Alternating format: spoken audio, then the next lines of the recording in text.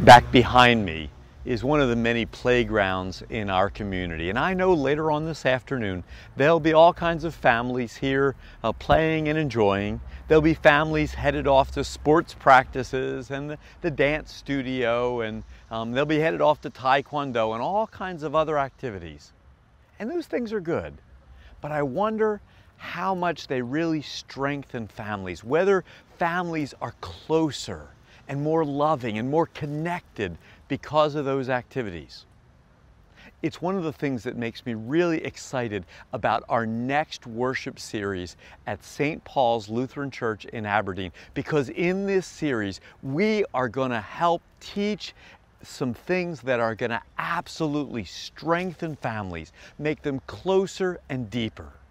The worship series is called Holding Your Family Together, and that's what the worship series will help do. By teaching 5 simple faith practices, they will strengthen families. The worship series starts on September 21st on Sunday morning at both of the worship services, and we're going to teach these faith 5 practices that could literally help parents be twice the parents that they already are.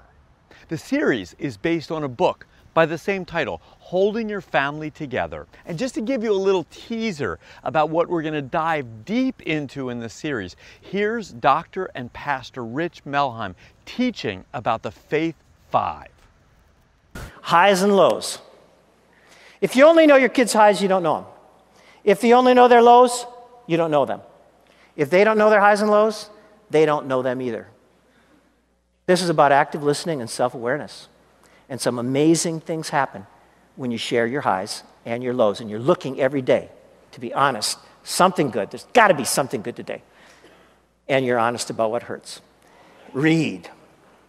Now, reading is so important. You can't imagine how important reading is for the young developing mind, and for the imagination, and for language, and for all the things that open, all the doors that open if you have that vocabulary with you. You're at a poverty of imagination the rest of your life if you're not reading, and if you're not giving that example of reading to your kid. As a Christian parent, I want to give my kids something when they walk away from my grave. I want to give them a Heavenly Father that they still have. And so I'm not just going to read books. I'm going to make sure in this Faith 5 that God's Word gets brought in. Would you do a verse a night, just a verse a night, to see what God has to say? And close your day with the wisdom that's wiser than you. Now, I have to tell you something about my son Joseph. When it came to talk, he turned 8 and he decided to stop talking to us. Yes. He folded his little 8-year-old arms and he said, "My high is my high and my low is my low. Next." And we said, "Joseph, if you don't have 5 minutes for your family, we certainly don't have 5 minutes for Nintendo and Xbox and television and internet. If you don't have 5 minutes for your family, we will not have 5 cents for your car insurance when you turn 16. If you don't have 5 minutes." And then his sister, Catherine, said something absolutely brilliant. She said, "Joseph, open up! Share your pain!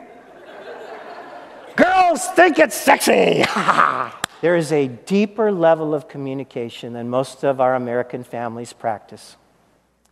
And it has to do with that active listening. This is what you said your high was. You become that advocate for them. This is what you said your low was. You become that trusted advocate for them. And then to simply take the high and low and give it to God at the end of the night in prayer, which is our next piece. I can teach you to pray in 30 seconds if I can teach you active listening. What was their high? Dear God, thank you for whatever it was. Dear God, help them with whatever it was. And close in Jesus' name if you're a Christian. Amen. That's all you have to do. Close every night with the 5th step, and that's to bless. To bless. Don't let a child go to sleep without knowing how blessed they are. It could be something as easy as "I love you, God bless you, good night." It could be that beautiful, "The Lord bless you and keep you. The Lord make his face shine upon you, be gracious unto you, look upon you with favor and give you peace." You could have that from Numbers 24 put on a wall. It could be something more creative and elaborate that you just make up for your own kid. I made up one that I did in the hallway on the way out. It went something like this. I'm so happy to be your pappy, you don't bother to be your father. Whoops, my lid that you're my kid. I'm elated that we're related. And Daddy will always love you no matter what. Mommy will always love you no matter what. Jesus will always love you no matter what. God bless you. Good night. So I really hope you can come out for this worship series as we dive again deeply into each one of these Faith 5 practices. And each week we're going to provide you resources for those. We'll also have small groups so you can get together with some other folks and talk about what you're learning and really deepen the Faith 5 practices.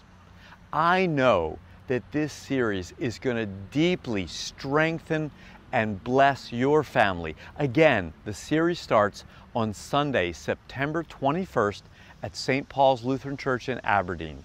I really hope to see you then. God bless and take care.